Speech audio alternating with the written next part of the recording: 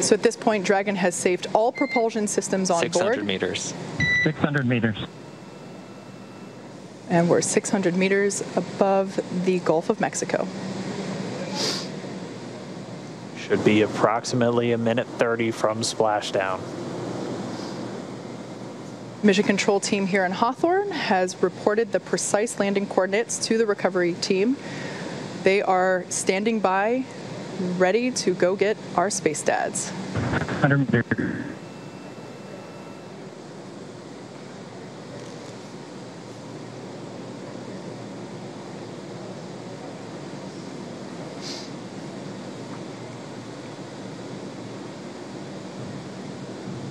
We just passed about 300 meters. 1 minute till splashdown.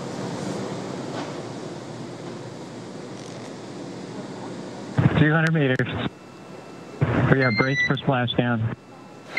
Copy, brace for splashdown. So there we heard Bob and Doug reporting that they are bracing for a splashdown. We should be able to see the Gulf of Mexico here in the shot just momentarily, as we're now just about 20 meters off the ocean.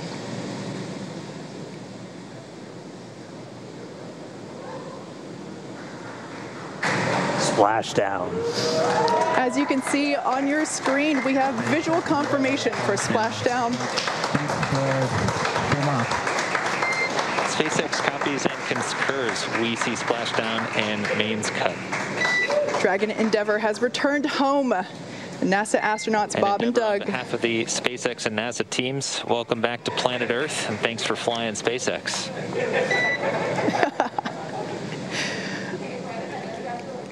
It was truly our honor and privilege to fly in flight of the Crew Dragon and Endeavour. Congratulations, everybody at SpaceX.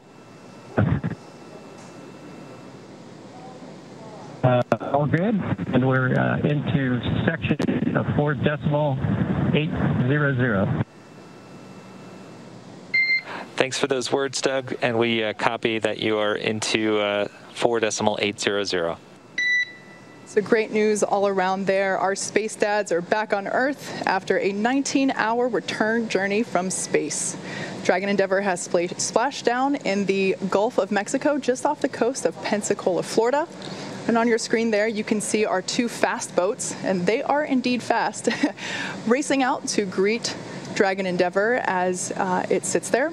The first on there, we can see a view inside the capsule. Bob and Doug looking good. Although the communication was a little choppy, we did hear Endeavour and